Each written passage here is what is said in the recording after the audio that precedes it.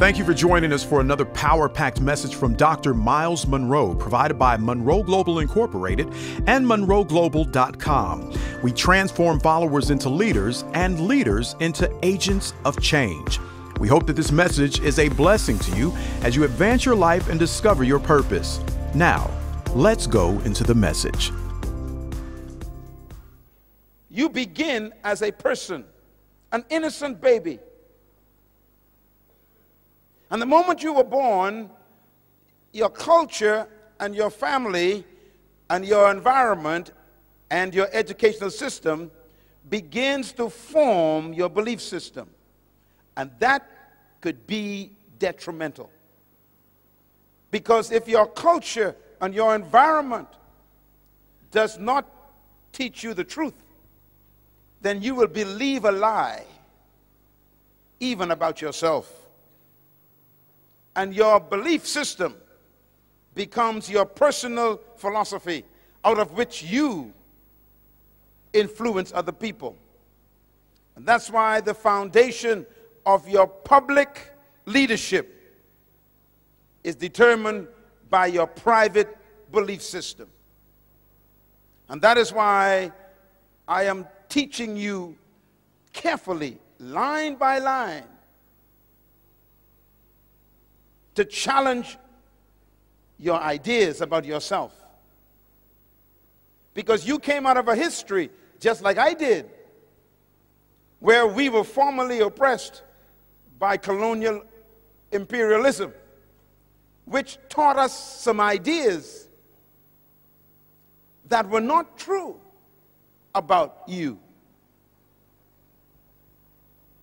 You were trained to be maids and yardmen and farmers and workers on plantations and serving tea and cooking for people.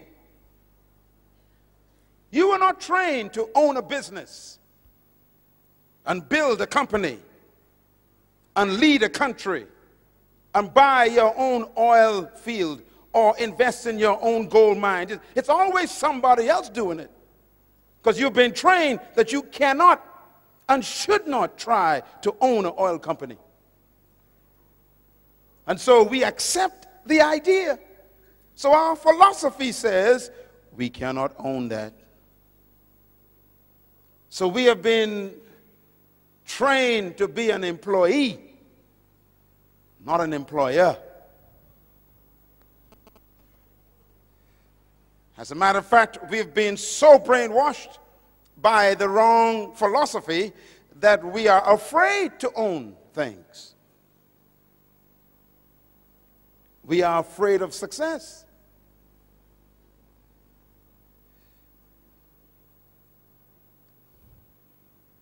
Even the religion we were taught reinforced our lack of self-belief. You know what you were taught for the last 100 years in religion. Your doctrine came from another country. Your belief system was imported by people who owned your forefathers. And they taught us songs to sing, didn't they? Songs like, I got a shoe, you got a shoe. All of God's people got a shoe.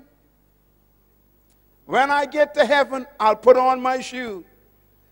I'll walk all over God's heaven. Interesting song. So the enslaved, oppressed person sang that song. And they sang it to the master, the oppressor. They said to the master, I got a shoe and you got a shoe. Both of us are God's people. We got shoes. You wear yours now, I'll wear mine in heaven. That's a dumb song. But we sang that in churches and believed it. And even had the spirit on it. I got a shoe. That's a dumb song. What you're telling the master is, you You prosper now, I'll stay poor now, I'll be rich later.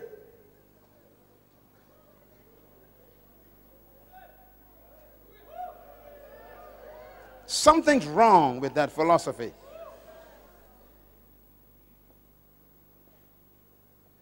And so they make us afraid of prosperity. They say things like, you don't want to prosper, you might forget God. So stay poor and you'll stay humble before the Lord. Philosophy.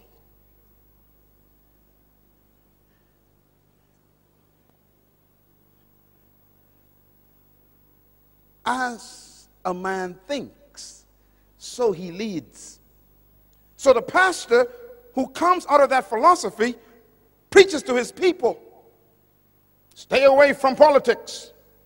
Stay away from money. Stay away from power. Stay away from influence. Just hang on until Jesus comes.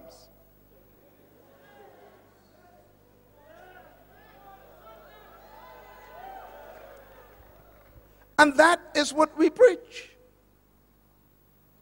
We actually preach to our people that they should not be leaders. And they should not own. And they should not have influence. And that's why the Creator sent me to talk to my cousin. You are a ruler. You are a owner. You are an employer. You can run any business.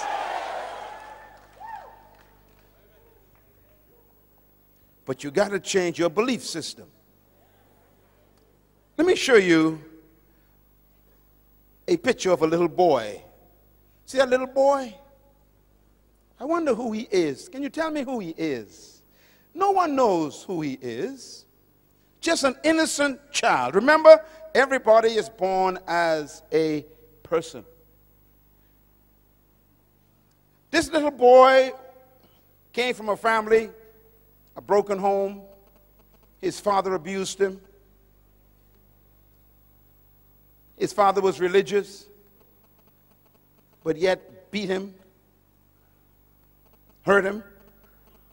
And the little boy grew up with a twisted belief system about God. Let me show you who this little boy really is. That's the little boy. He looks so innocent, doesn't he? But the boy is really that man. That man was trapped in that boy. His name is Adolf Hitler. His philosophy was very serious because he believed in an idea that he picked up from the Romans. And I want to close this session talking about the Romans because Papua New Guinea is ruled by the same ideas that the Romans had.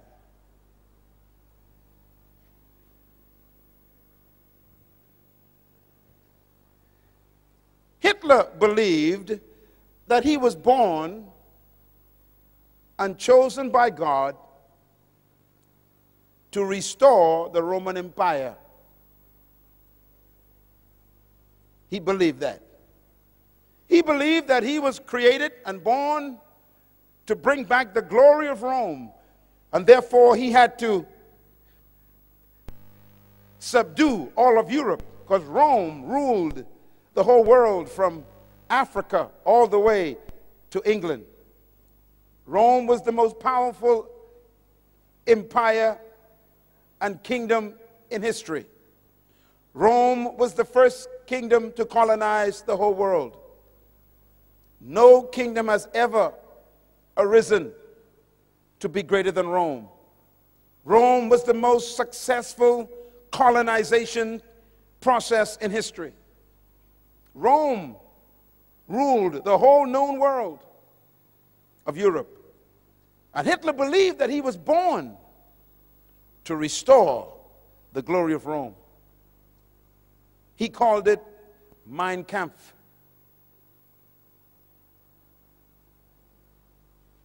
Where did the Romans get their ideas from? And this is important to think about leadership. The Romans conquered the Greeks. The Greeks were the ones who invented the philosophy of leadership that control our world today. Please listen to me carefully. Because Jesus was born under the Roman Empire in a Roman colony controlled by Greek ideas. So don't miss this. The Greeks were the most influential philosophers in modern history.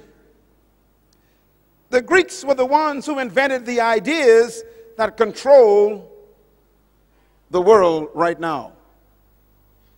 As a matter of fact, the Roman Empire adopted the Greek philosophy when they invaded Greece. The Romans were so powerful that they conquered Greece and destroyed the Greek Empire, but they did not destroy the Greek libraries. The Romans are smart people. They took the Greek libraries and they adopted the Greek ideas and philosophy of leadership. And so the Romans became Greeks in thinking, but Romans in military power. I want to give you quickly why this is important to you in Papua New Guinea. Because Papua New Guinea is a product of the Romans. And Papua New Guinea was ruled by Greek ideas. And that's why we are having difficulty right now with the mentality of the Papua New Guinea people. So you have to listen carefully what I'm going to say. I'm going to talk about your future and your past. The Greeks believed certain things about humanity and about leadership. The Romans adopted them, and the Europeans used them, and they colonized Papua New Guinea. And they used the same ideas of the Greeks to control Papua New Guinea. Papua New Guinea is a very young country. You are still battling with Greek ideas. I'm going to prove it to you. Because every colonization process carried the Greek idea and subdued the people. What did the Greeks believe that's important to you? Write them down. Number one, the Greeks believed that leadership was a product of natural endowment. Very important words. The Greeks believed that leadership was a product of natural endowment. What does this mean? Some of you know about the Greek philosophers who changed the history of the world. Let me give you a few of their names. Plato, very powerful Greek thinker. Aristotle, very powerful Greek philosopher. Socrates, a very powerful Greek thinker. These are the kinds of thinkers who gave their ideas that control the world today. I always tell people that the world is ruled by dead men. Our countries today, including Papua New Guinea, is ruled by dead men. How? Because they left their ideas with us. Ideas outlive humans. And ideas are more powerful than death. And the Greek philosophers like Plato and Aristotle and Socrates, they invented an idea. Look at my lips, please. I'm going to quote one of their ideas. This is a Greek idea. Demokrata. Demokrata is a Greek word. The Greeks invented the idea of democracy.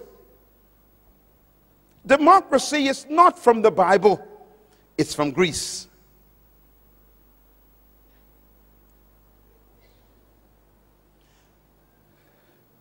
The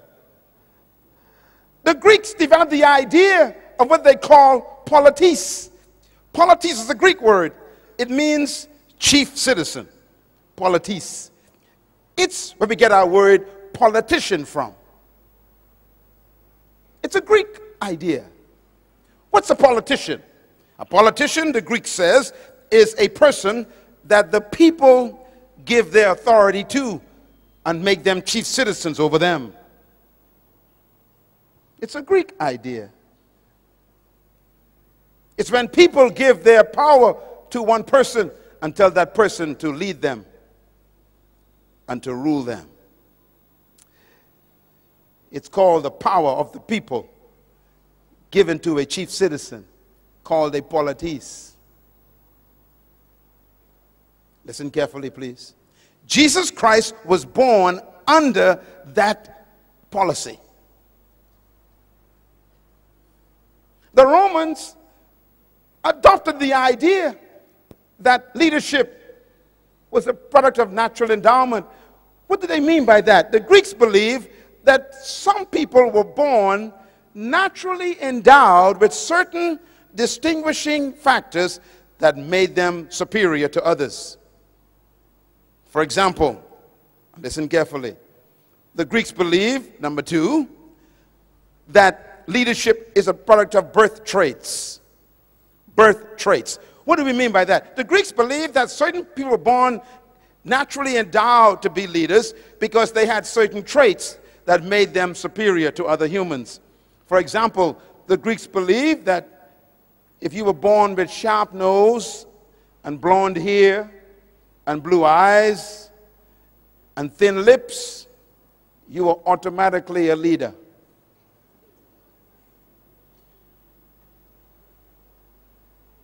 You can read this on the internet if you want to. It's all there. The Greeks believed that if you were born with fair skin, that means if your skin was light, fair, and you had sharp nose and blue eyes, and your hair was yellow or blonde, you were naturally a leader. You were chosen by the gods to be a leader.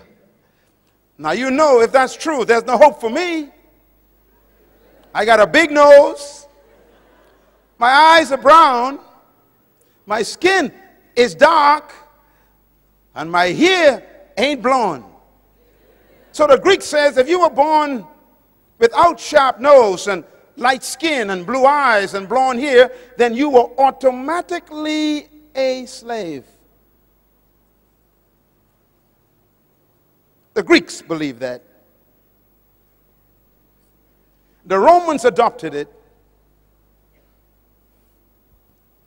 And so there's no hope for you being a leader. You got the wrong skin, the wrong nose, the wrong eyes, and the wrong hair. Follow me? The Greeks also believed that leadership was a product of providence. Very important word, providence. Providence is referring to the gods. The Greeks believed in many different gods. And the Greeks believed that if the gods chose you to be a leader, then you were automatically superior to everyone else. If the gods did not choose you to be a leader, then you were automatically a slave and a follower for the rest of your life. In other words, the gods choose leaders. Well, think about it.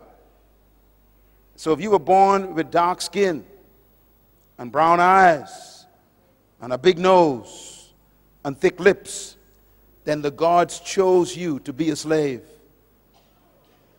That's what they taught. That's what they believed. That was their philosophy. The Romans adopted that philosophy. Let me give you one more the Greeks believed. The Greeks also believed that leadership is a product of charismatic personality. The word charismatic is a Greek word. It's the word charisma. Do you know what it means? It means gifts of the gods. Charisma, gifts of the gods. Charisma means the gifts that the God gave a person, which means they were very confident and they were very extroverted and they had a light personality and they were talkative and they were communicative and they had extroverted attitudes. They were exuberant. The Greeks say that was the gifts of the gods. So if you were quiet and timid and not extroverted, then the Greek says you are a slave. And this is why when the Romans conquered the Greeks and adopted this idea, they told the slaves, you must be seen but not heard. And I only supposed to see you when I need you, and you never speak.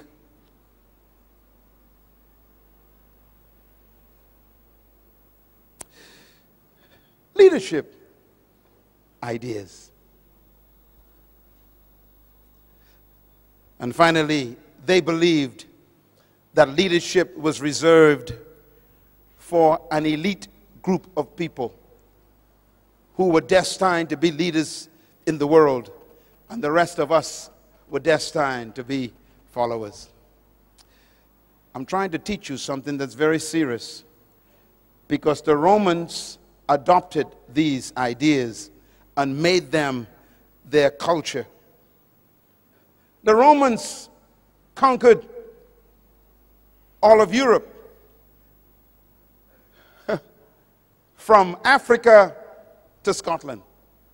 They conquered the whole of Europe, and they implemented their ideas. So when they met people who were not like them, who didn't have blonde hair or light skin or sharp nose or blue eyes, then they automatically considered them subhumans.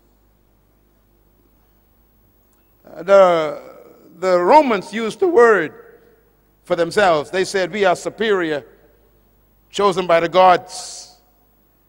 They called themselves the Aryan race.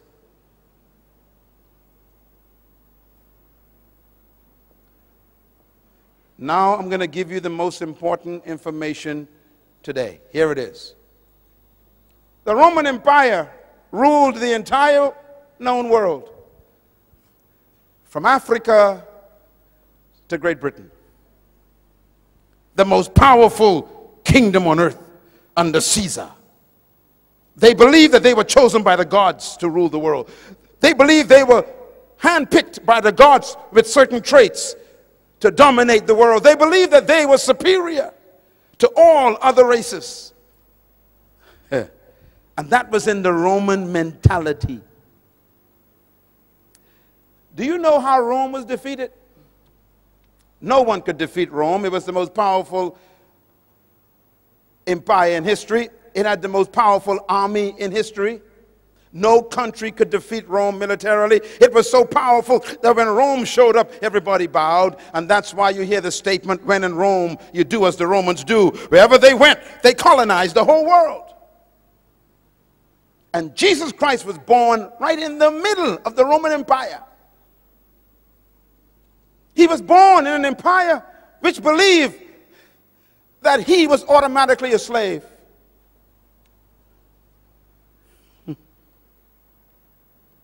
And that's why they treated the Jewish people through whom he came as dogs. Jesus Christ was born in a colony just like me. He was born subjugated by a powerful colonial power called Rome, just like you. He was taught that he was born to be a second-class citizen. He was taught that he was born to be subjected. He was taught that if some soldier in the Roman Empire asked you to take your cloak off and give it to them, you had to give them your clothes if they were cold. He was taught that when a Roman walked in, you stand up and bow. He was taught if the Roman gave you his shield to carry for a mile, you got to take it. He was taught if a Roman soldier got tired carrying his spear, he could say, here, take it for me, and you have to take it. He was taught that he was not a leader, he was a slave.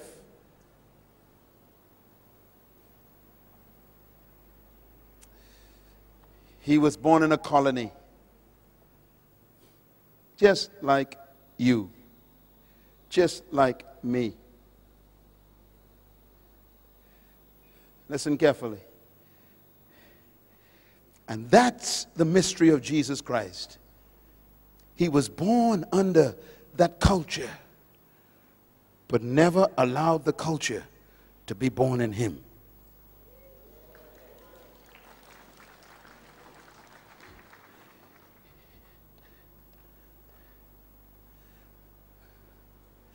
Let me explain Papua New Guinea. When the Roman Empire was defeated, it was not defeated by an army. It was defeated by what destroys most countries. The Roman Empire was destroyed by immorality.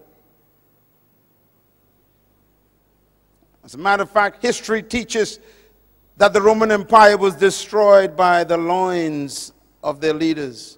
Your loins are right here. Their sexual life destroyed them. They died from the inside. They decayed from immorality. 14 Caesars, 12 were homosexuals. They slept with boys, not women. They fell in love with their lust to the point where they became so immoral that they began to have men marrying men.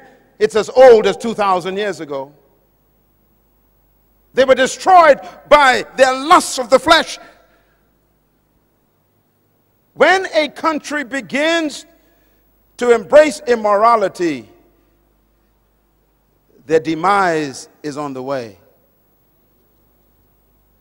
When a country begins to sanction immoral acts that God condemned, don't worry about that country. They are dying. No matter how powerful your guns and military weapons are, if your morality becomes a cancer, your weapons become useless. And Rome died in the bedroom. And so the Roman Empire fell apart. It broke up through strife. Look at me, please. This is important. When the Roman Empire fell apart, it broke up into small little kingdoms. It used to be one kingdom, but now it became many kingdoms. Let me name some of the kingdoms that the Roman Empire became. There was a kingdom called Franco. We call it France today. That was a Roman kingdom. The second kingdom was Spanian. We call it Spain today. It's a Roman kingdom. Another kingdom was called Portugal. We call it Portugal today. It was a Roman kingdom. Another kingdom that came from the Roman Empire was Anglo-Britannia. Anglo-Britannia. Great Britain is a Roman kingdom.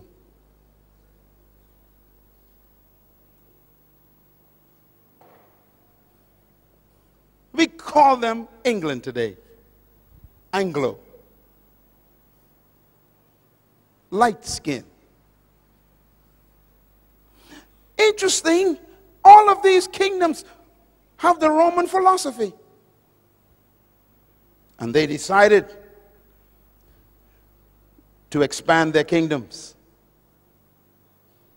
And so the French and the Spanish and the Portuguese and the British sent their ships out They are Roman in their minds, Greek in their thinking, and they come to take over territories.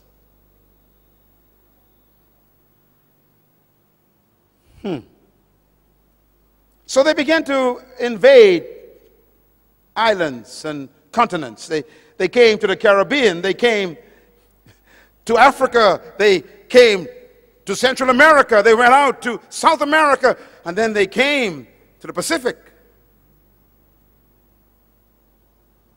And they brought with them their philosophy. What's their philosophy? Greek. What does the Greek teach? They are superior, you are inferior. Your nose is big. Your skin is dark. Your hair is not blonde, and your eyes ain't blue. And your lips are thick. The gods gave you to me to be my slave. So why educate a slave? Why give a slave nice clothes? Why give a slave a property? Why give a slave authority? Why give a slave money? Why give a slave a future? Philosophy.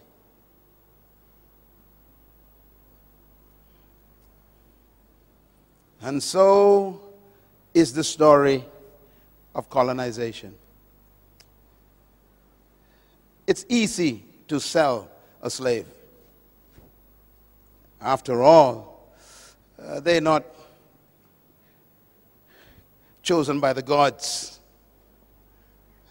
Now let me say something very quickly before I wrap this up. Every philosophy comes from an ideology. Ideology means ideas. Every ideology needs a theology to justify it. So every time there's a philosophy and an ideology, there must be a theology to give it credibility. And this is why religion was used to even justify the ideology of superiority. Do you know what they taught us when I was a child? They said to me, "You fell out of the sky." We had no idea where we came from. We were taken away from our homeland, and we had no history. And we'd ask the white teacher, "Where did we come from?" And they would say, "You fell out of the sky. You have no heritage. You are one of the fallen angels." Theology. They say, look, the Bible says that the beasts of the field shall carry water for you. You are the beast that God talked about. You will carry water for me. And they would teach this in Sunday school. Philosophy.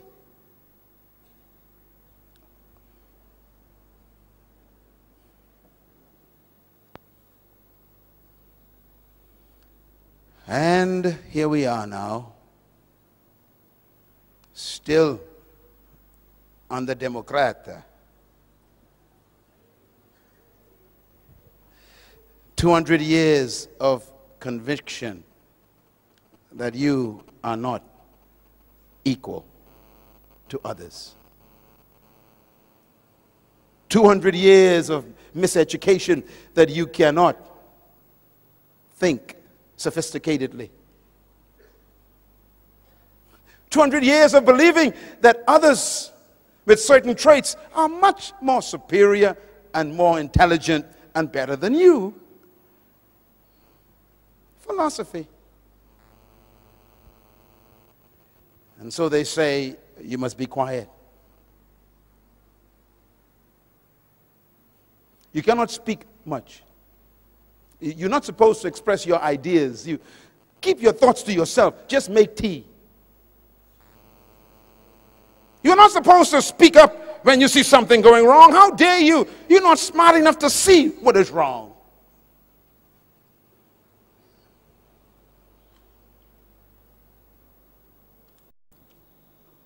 leadership problems. Here's the biggest one. Since you were chosen by the gods to be followers, why waste my time on you, training you to be leaders?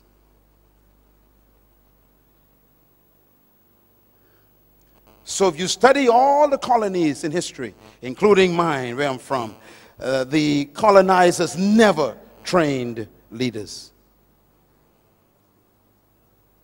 And what's amazing is when they finally abandon and leave you, they expect you to fail. And that's why they leave. They always say, well, of course, there are more of you than us, so we're going to get out of here in case you kill us. But we know you can't lead anyhow, so your country will fail. So they expect you to fail. Well, you know, I don't understand that, because if you didn't train me, how can I succeed? And when you do fail, then they blame you and say, see, I told you, you ain't intelligent enough to succeed. They forget that my failure is proof of their failure.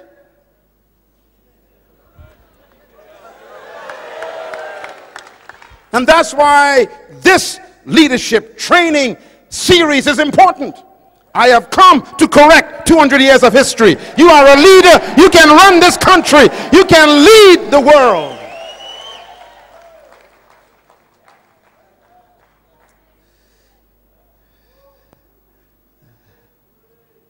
Take a deep breath. Tell your neighbor, I was born to lead. Clap.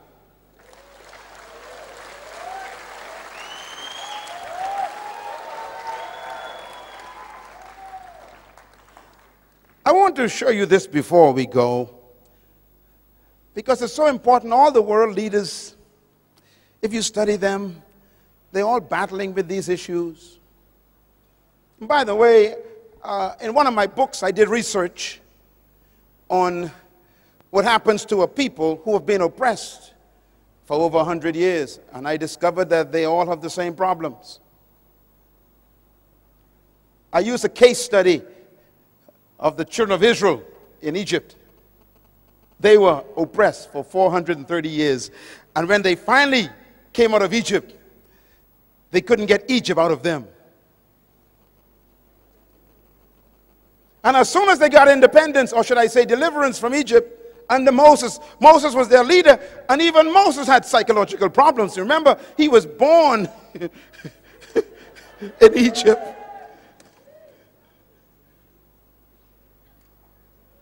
But you'll remember that when they came out of Egypt, they didn't go into freedom.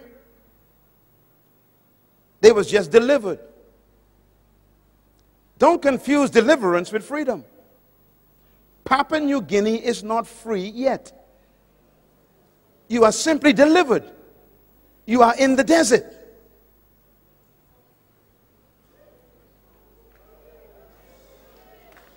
And why does God take you to the desert? Because He doesn't want you to go into the promised land with Egypt in your mind. So He keeps you in the desert to try and change your mentality to think like a free person. Don't ever confuse independence with freedom. Independence is an opportunity to become free. It is not freedom.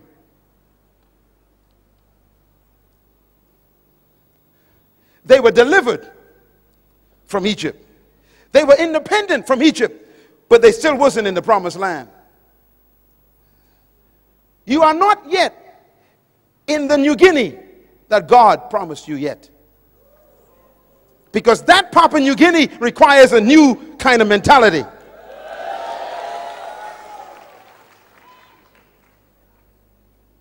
One day, my wife and I went to Egypt to visit. And we were in Israel for 10 days. And we caught our flight from Israel to Egypt. I will never forget my experience. We took off from Tel Aviv. And before I could fix my seatbelt, the announcement came over the PA system. Please prepare for landing. I became confused. We just took off and we were landing. Now I thought that Egypt was far away from Israel.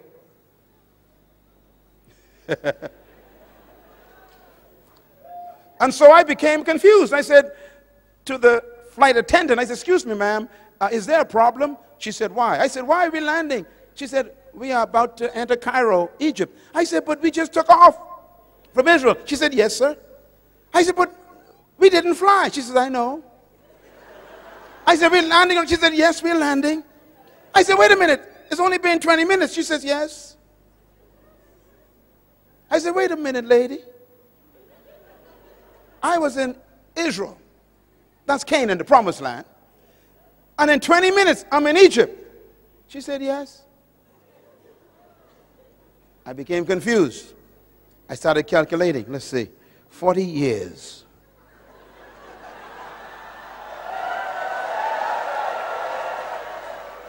Why would it take 40 years to make a 20-minute journey? Interesting question. When we arrived in Egypt, we went to the hotel, put our bags down. Our guide came later that day to take us to see the pyramids and go to El-Aqsa and all the places of Egypt to see all the pharaohs, you know, the history and everything. And we went to the pyramids and everything, and it's beautiful. And we felt like we entered the Old Testament, because that's where the Old Testament, really, most of it took place. And I said to my guide, when we were driving, I said, sir, how far away are we from Israel? He said, depends on how you get there. I said, okay, if I drove in a car, how long would it take? He said, it'll take about 7 hours. I said, what if I walk from Egypt to Israel? He said, it'll take 40 days. I said, what about the aircraft? He said, 20 minutes. I began to calculate. I said, wait a minute. If I drove in a car on a bus, it's 7 hours. If I walked, it's 40 days. If I flew, it's 20 minutes. I went back to my hotel room, confused. I picked up my Bible because I had to go and find out what happened. And the Bible says, and they left Egypt, headed toward the promised land. But God did not take them directly there. I'm quoting the Bible. Because they were afraid in their minds. So he led them the long way around to get Egypt out of their minds. Now here's my mystery. This is Egypt. This is the promised land. And it's only 40 days walk. Why would it take 40 years? And I was confused. That means he kept them going around in circles for 40 years. Do you know why? Because they kept telling Moses, we want to go back. At least we knew where onions came from. We knew where garlic. There were pots of food in Egypt. Let's go back to the British way. It's too hard to run your own country. It's too difficult to take responsibility for your own future. Take us back to a place where other people ran our lives. We didn't have to think. Take us back where they provided peanut butter and cheese.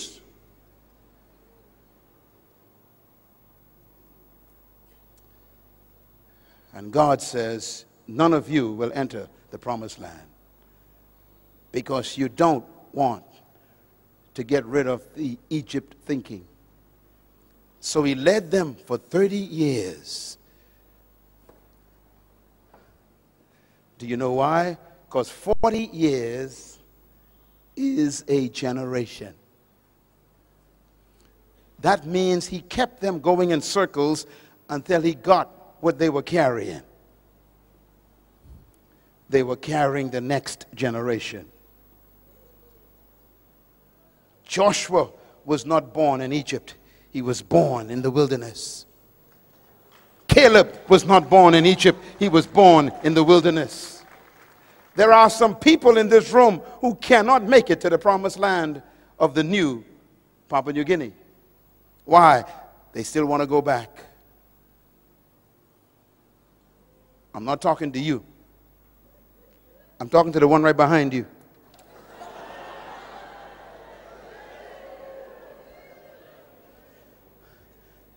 And this is why the young generation is the hope of Papua New Guinea.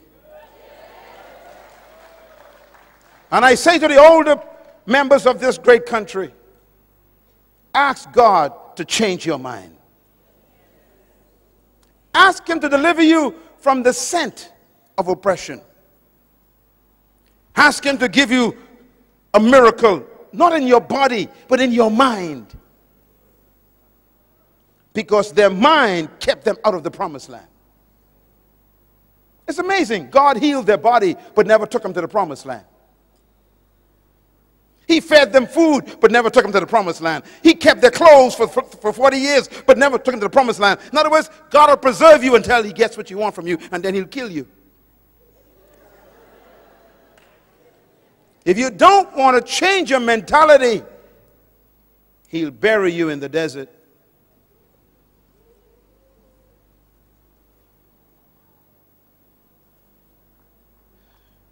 Moses never made it.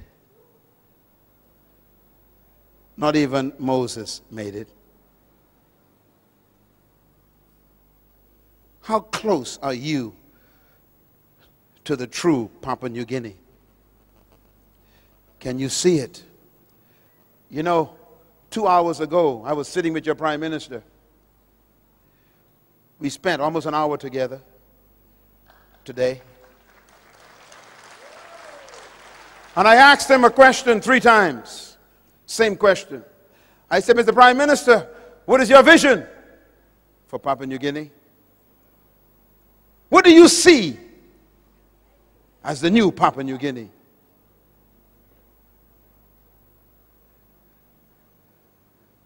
And he talked about what he saw.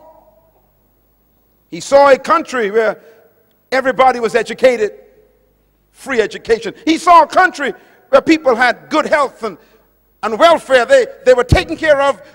Diseases were almost non-existent. He saw a country where opportunity for people to own companies and to build businesses and to have share in the investment of their country. He said, I see this.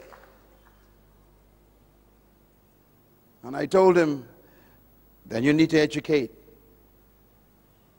You need to provide free education for every child in Papua New Guinea. Because until their mind is free, they are stuck in the wilderness. Sitting in this room are some of the greatest leaders in the world. And I believe that with all my heart. You are an awesome leader, young woman. But you have to unlearn what you've been taught by history. You must be free from the Greek mentality and the Roman ideology. You must be set free from the spirit of colonization.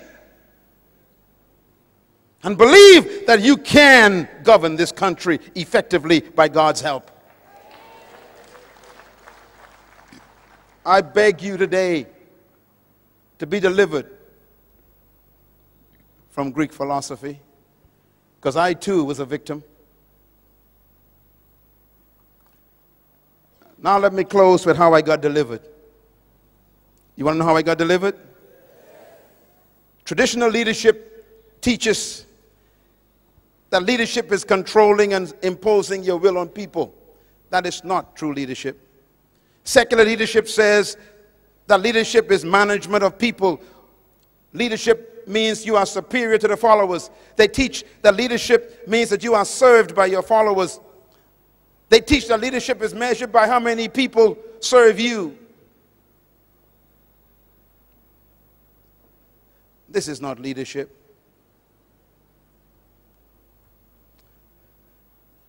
Please go back and invest in those books, because until you get mentally free, you'll never make it to the new Papua New Guinea. The promised land is a beautiful one. I'm afraid for this country. This country has so much wealth in it now that we need true leaders to govern it. And that's why you're here today. Maybe God is preparing you to go into political life, to govern this country in the fear of God, intellectually stimulated by the truth about yourself, where you do not harm people for your own private ambition. Here's my philosophy of leadership. It's opposite to the Romans. Number one, I believe that trapped in every follower is a hidden leader.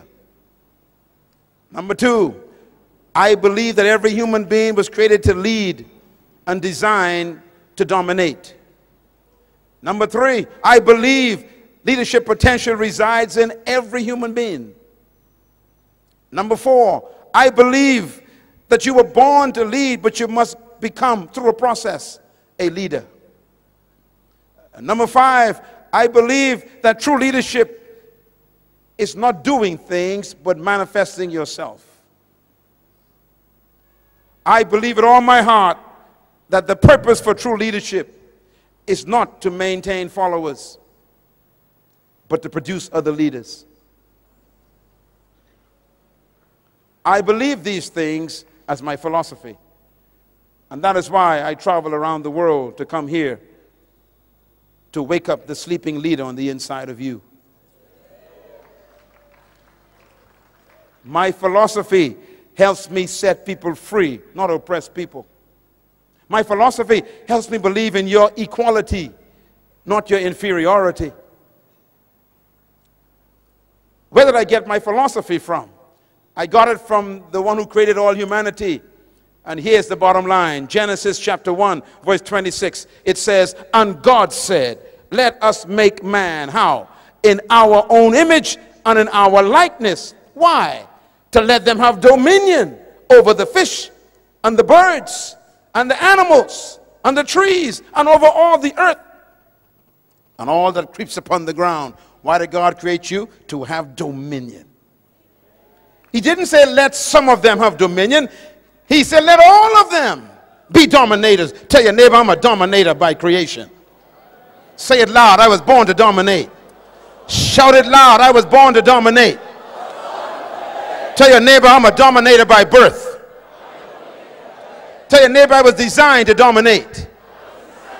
Come on, say it loud, I was born to dominate.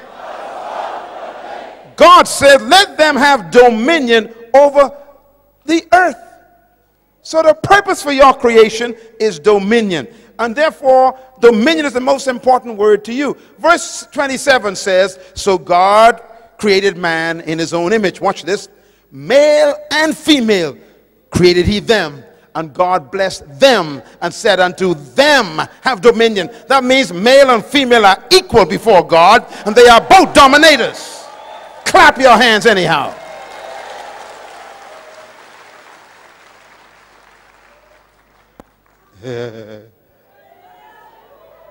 My wife and I are equal, but different. She's a leader and I am a leader, but we are different, but we are equal.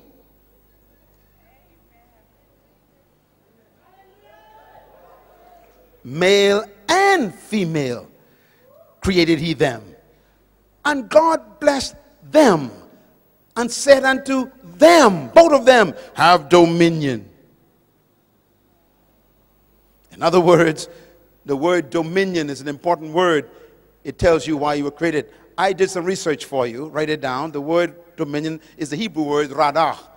R-A-D-A-H. And here's what it means. It means to govern, to rule, to control, to master, to manage, and to lead. In other words, God gave you birth to have dominion over the earth, to lead.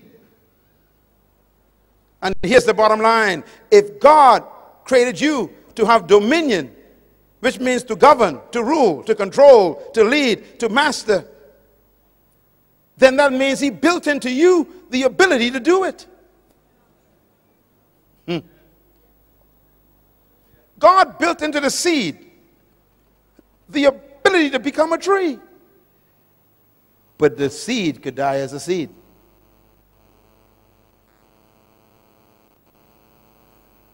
Because it's in the wrong environment.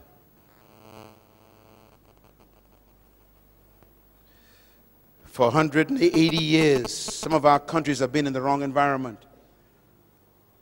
We've been fed Greek ideas. And so we can't come forth. And that's why this leadership conference is here. Not to make you superior to anyone, to simply make you yourself. You are a leader, a dominator, a ruler, a governor, a master, a controller. Ladies and gentlemen, let me put it this way. He said, let them, which means male and female, every human being is a leader trapped on the inside. And here is the mystery of how it works. When I first met this beautiful lady, when I first saw her rather, Mother Teresa, before she died, what a woman. She was 4 feet 5 inches high. Little lady. She weighed 102 pounds. And she spoke to the United Nations. She was a nun. What made her so powerful? She discovered her gift. She discovered her purpose, her passion. Listen, please. Whatever you were born to be is trapped inside of you.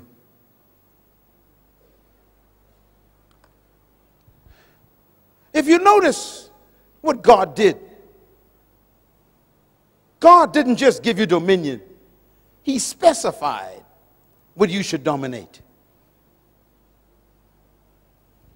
He said, have dominion over fish, birds, cattle, plants, and things that crawl on the ground. That means the only things you're supposed to dominate are fish. Check your neighbor, see if they have any fins. Come on, look around. Any fins? Any scales? Birds. Check your neighbor. Any feathers? Any beaks? Look around. Plants. Check your neighbor. Any leaves? Any roots coming out of their shoes? Things that crawl. Check your neighbor. Do they crawl on the ground on all fours? No. Then the only creature on earth that you are not commanded to dominate is another human.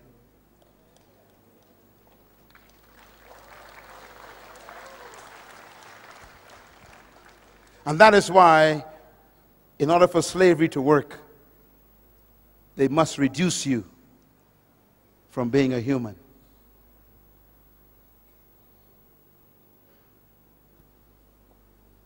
And so they call you subhumans. Highly developed monkeys. Sophisticated chimpanzees. Intelligent gorillas. They just don't want to make you a man, a human. Why? If you're a human, they can't dominate you.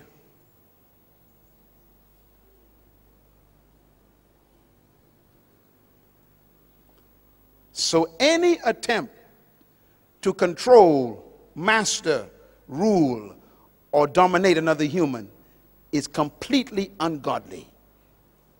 That includes even a pastor trying to dominate his members. You are not supposed to control your members. They are not your property.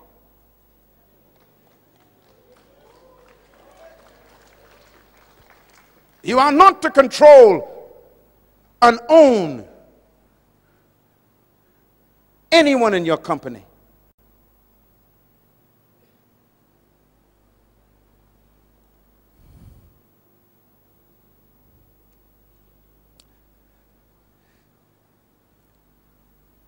And so Jesus was living in a colony ruled by people who oppressed and dominated humans. His disciples, which means students, he was trying to change their thinking, just like we're doing today. And one day they were sitting down just like this, and he heard them talking to each other. And they were arguing, which one of us is the greatest? They must have been from Papua New Guinea. Always want to know who's in charge. Fighting over positions.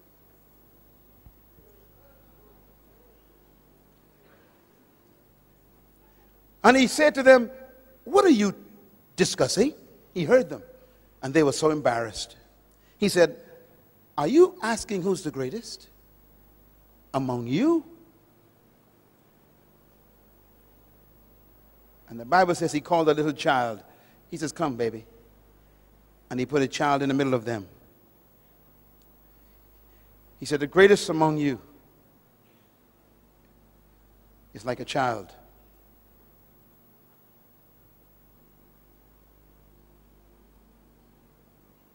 A child never desires power.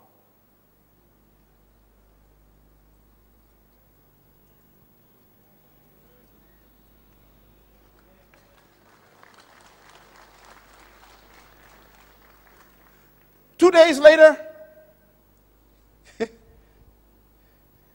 he was sitting, having a meal, and two of his disciples came to him again, and they said, Mom, go and ask him if both of us could become deputy prime ministers when he become king of his kingdom. Forget the other 10. Make sure look out for ourselves, Mom." He listened to a woman. And their mother went to Jesus and said, "Sir, good master, will you make sure that my two boys sit on your right and your left when you come into your kingdom?" And Jesus was shocked. And he said, "Woman, first of all, you don't know what you're asking. You can't ask for leadership positions.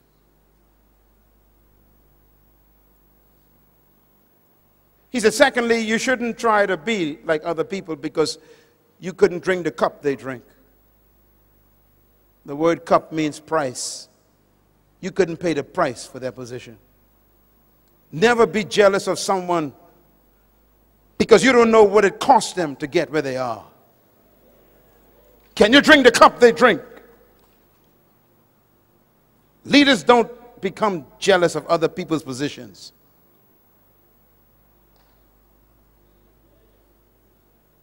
And then he said these words. To sit on my right and my left is not mine to give. These places belong to those for whom they have been determined by my Father. That means you can't even pray to Jesus for a position. Ladies and gentlemen, listen to me. It's okay. Listen. Don't look at me. This is very important. And then he said these words. You know that the Romans and the Greeks, I'm quoting Matthew chapter 20. You know that the Romans and the Greeks love to lord it over one another and lord it over the people. The word lord means to own something. That's why you call your landlord, landlord. It means owner. He says the rulers of this world love to own people like they are property. And there are some pastors who got that same spirit. These are my members. They ain't your members.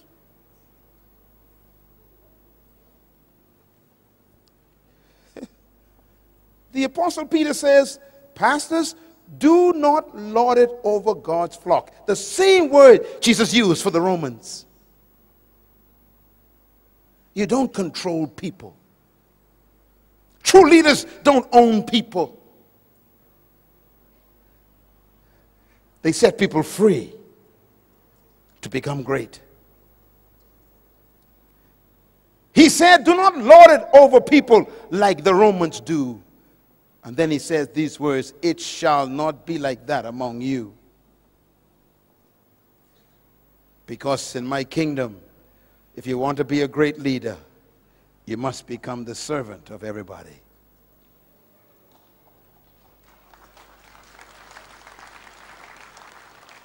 And that means true leaders serve their gift to everybody. It doesn't mean to become a subservient. It means to serve yourself to your generation, to give your gift to humanity. I'm doing that right now. This is my gift. My gift is training third world leaders. This is my gift. What is your gift? Because your gift is your area of leadership. And that's why great leaders never seek followers. They seek to serve themselves to their generation. He ends the seminar with this statement. He says, just like the Son of Man did not come to be served, but to serve himself, a ransom for many. Thank you once again for listening to this message, as we hope that it has been a blessing to you. Our goal is to show you new paths and opportunities so that you can discover your purpose. It is your love, support, and partnership that makes Munroe Global possible. Please visit us online at www.munroglobal.com for more product, partnership, or to join us at one of our live events around the world.